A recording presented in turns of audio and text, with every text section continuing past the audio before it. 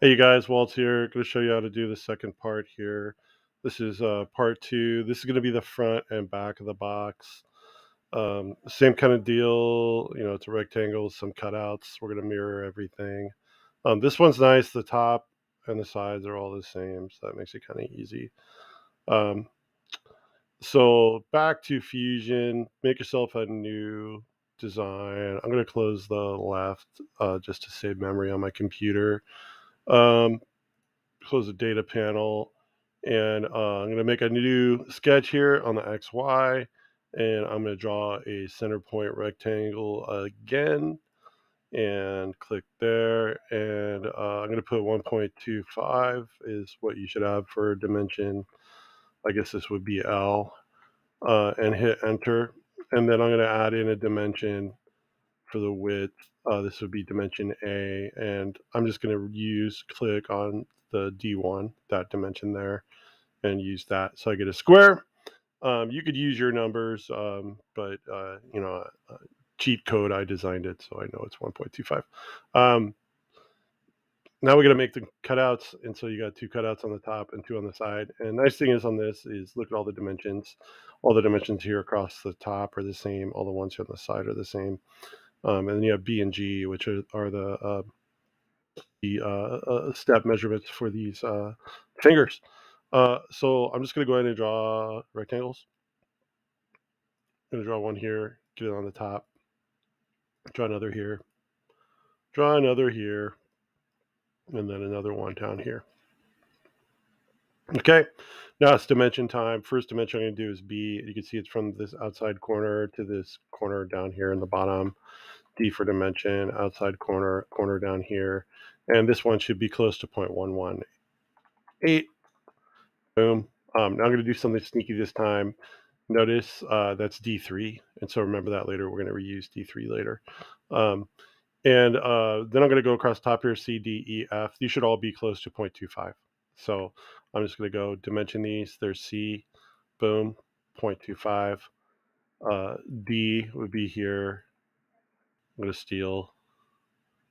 E would be here, steal, and then F, right here, steal that. Okay. Now, if I look at these top lines, you can see I got a unconstrained over here. This is blue.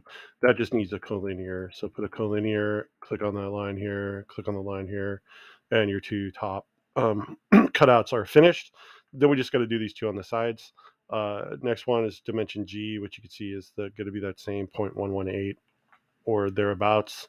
Go to dimension, click there, up here, and then I'm just going to steal the number from over here, which was D3. And then the same kind of deal. We're just going to go down the side, dimension H, I, J, K. So there's H, and I could type 0.25, but you know what? I already typed it. Just going to click there. Here's I. Here's J. And there's K. Okay. Zoom out a little, look at it. Something's not constrained, got a blue line, needs a collinear, that one, and that one. Cool. So now we're done with those. It's mirror time. I forgot to draw the center lines, bad Waltz. I'm going to do that now. Line, select center line, top, midpoint, bottom, midpoint, left, midpoint, right, midpoint, hit escape, make sure center line is off, create, mirror, select the objects on top. It's going to be these rectangles.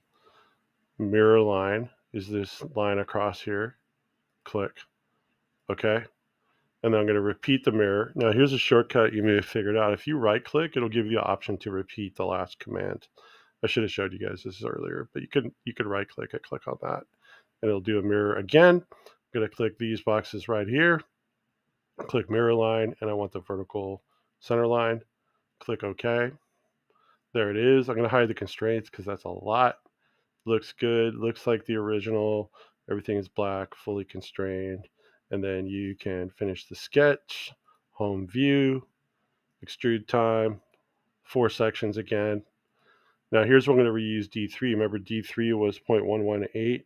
which is the step measurement for these cutouts here, but it's also the thickness of the wood. So I can just type here D3 and not have to worry about that number.